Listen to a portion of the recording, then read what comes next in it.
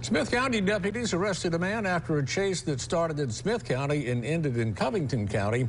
Brian Pickett from Byram was wanted for multiple thefts in Smith County. He was spotted driving a car in the area around 5 this morning.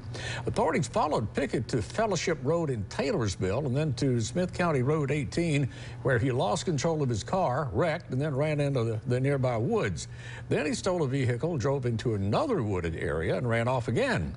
Pickett was later arrested and charged with multiple counts of larceny, 1 count of motor vehicle theft, and felony fleeing.